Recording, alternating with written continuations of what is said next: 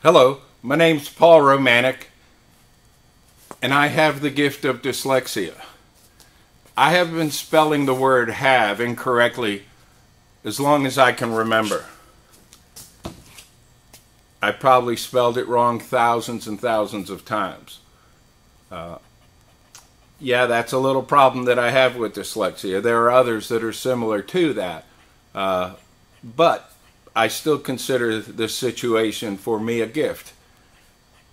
I've made this video for parents who have dyslexic children. I would love for you to consider it as a gift. And as you work through dyslexia with your child and their education and their view of the world, I'd just like you to think about my view of dyslexia as you work through the process. I'm the founder of Citrus Solution Carpet Cleaning, for instance. I created the logos, I created the orange guy. Everything came out of my fertile imagination, my dyslexic imagination. I created a franchise out of that that's totally disruptive to the industry, a total departure from the way our industry normally works. I created a franchise out of that that treats people totally different than the industry standard. And all of that came from, I believe, my gift of dyslexia. So one of the problems that we had was this machine that we use weighs 90-some pounds. There were a lot of people that couldn't haul this machine up the stairs. I wanted especially women and people of smaller stature to not be eliminated from the possibility of working with the Citrus Solution franchise. So instead I created a solution myself. So this is a machine, again weighs 92 pounds.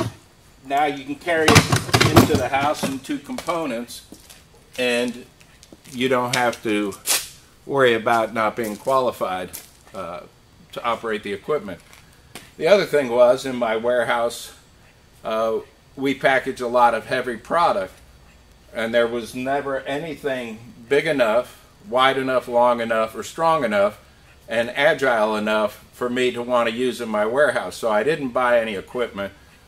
Instead, I sat down on a shelf at Lowe's with a piece of paper and a pencil. I drew out a plan, I bought the materials, and I came back to the warehouse and I constructed a process that would not only be able to move this stuff easily, but spin on its own axis and really be very, very easy to work with. A dyslexic child is going to see the world from a variety of different perspectives. I know it's tougher to be a parent of a dyslexic child. I also tell my mom all the time it's easier to raise stupid kids, but dyslexia seems to be prevalent in children with a higher IQ and a greater capacity for inventive thought process. So consider that a blessing, and just know that you can either view anything in life as a challenge or an opportunity. I will speak from my own perspective. I view it as an opportunity. I hope this will help you get through those days when you feel like just pulling your hair out. Again, Paul Romanick, I have the gift of dyslexia. Thank you.